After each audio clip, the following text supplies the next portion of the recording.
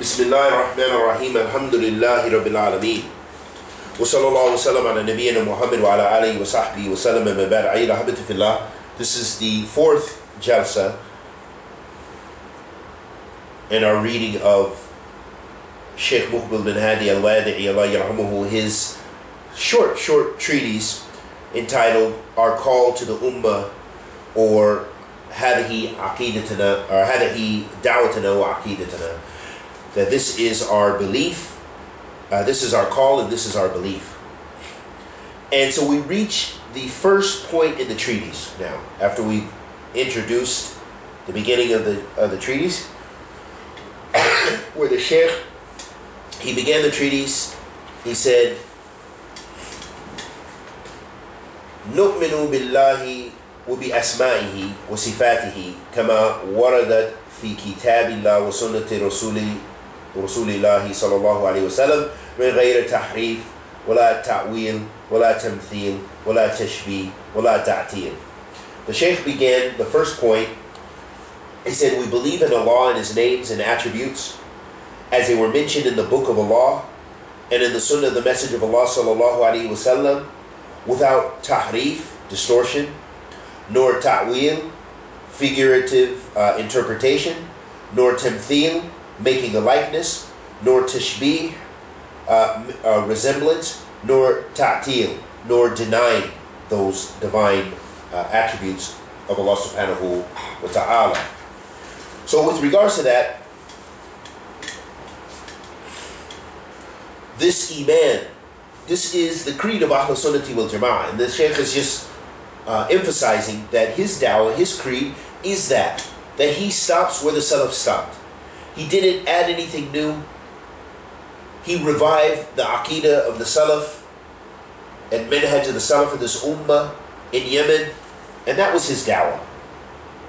And as I mentioned before, prior, as the Shaykh said, da'wah to Ahl Sunnah, the call of Ahl Sunnah, he said, rahimahullah ta'ala, da'wah to Ahl Sunnah, da'watun ila kitabillah min kitabillah wa min sunnati rasulillahi sallallahu alayhi wa sallam ila sunnati rasulillahi sallallahu alayhi wa sallam.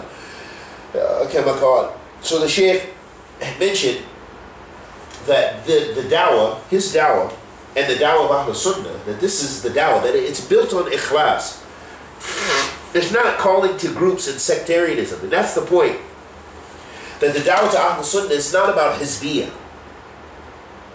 And he said, da'wah to Ahl Sunnah, the call of Ahl Sunnah, is calling from the book of Allah to the book of Allah, and from the sunnah of the message of Allah sallallahu alayhi wa sallam to the sunnah of the message of Allah sallallahu alayhi wa sallam. That is our call. Our call is to make ta'zeem of Allah azza wa jal, is to call to the worship of Allah subhanahu wa ta'ala. It's not calling to us. It's not calling, send me some money, join my group, join my sect, join my whatever, join my minhaj. But rather, this da'wah is just, it's for anyone. Anyone who embraces, who's a believer in Allah subhanahu wa ta'ala, who worships Allah, who's a Muslim. And it's not reserved to any color, race, or anyone. But rather, it's to that. It's the Kitab wa Sunnah. And so the Shaykh said that, mentioning that, the importance of that da'wah, he said, نُؤْمِنُ بِاللَّهِ وَبِأَسْمَائِهِ, that we believe in Allah and His names, and His sifat, and His characteristic. And this is one of the pillars of Iman. And we know Iman to Ahl Sunnah, it fluctuates. That Iman is sometimes high and sometimes Iman's low. That's for all of us, the scholars, everyone. Even though they fear Allah the most, they get high Iman and low Iman, but their high in Iman, high and low Iman is generally not like our levels. For example, when we, depending on who we are in society and so forth, and our Iman, some of us, when we get low Iman, some people watch a movie. Some people watch pornography. Some people go out and commit zina, so everyone has a different level. Some people, they don't watch movies at all. They have some other vice or some other form of sinfulness that that decreases their iman. And the point being is that iman, it increases and it decreases. It increases with obedience to Allah, and it decreases with disobedience to Allah subhanahu wa ta'ala. And that iman is also made up of statements of the tongue. So taking the shahada is part of iman. And moving something harmful in the road is a part of iman. That's a physical thing, or praying.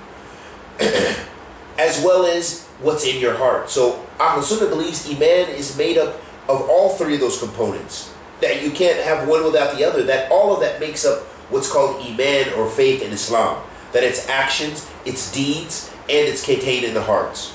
It's deeds, it's what's contained in the heart, and it's statements of the tongue. And there's so much nusus to illustrate that for us. For example, the hadith of Abi Sa'id al-Khudri radiyallahu ta'ala anhu, where he said, "من رأى منكم منكرا فليغيره بيده فإن لم يستطع فبلسانه فإن لم يستطع فبقلبه وذلك أضعف الإيمان." رواه Muslim.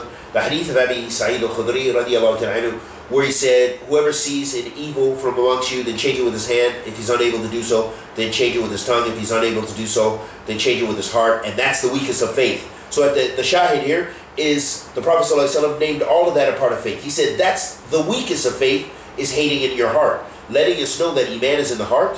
Iman is it's on the tongue. And iman is on the limbs. It's action. So that's one of the evidences to show us that iman is made up of all that. And going back to the usul of iman, as is mentioned in the hadith of Jibreel, when the Prophet ﷺ was asked by Jibreel alayhi salatu wasalam, Ya Muhammad akhbirni al-Islam, and then in the second statement he said, Wa akhbirni al-Iman, and tell me about iman. And the Prophet ﷺ responded by saying, al-Iman أن تؤمن بالله والملائكة وكتبه ورسوله واليوم الآخر وتؤمن بقدر خيره وشره. The Prophet ﷺ responded by saying, and giving us the usul of iman, the usul sitta, the 6 pillars of iman, that iman is believing in Allah, and تؤمن بالله والملائكة, and the angels, وملائكته وكتبه, and his books, ورسوله, and his messengers, and the day of judgment, and believing in the divine destiny, al-qadr, the good of it and the bad of it. So all of that is a part of iman. And the first pillar being, and tu'minu billah, in believing in Allah. And this is what the Shaykh was saying. Nu'minu billahi wa bi asma'ihi wa sifatihi. That we believe in Allah and His divine names and attributes. And then he described mentioning the explainer of this, mentioning that this is in relation to the categories of Tawheed, the Rububiyatillah, wa Uluhiyatillah, wa al-Asma'i wa Sifat.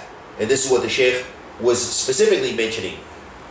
That in the beginning, the Shaykh said, Nu'minu billah, we believe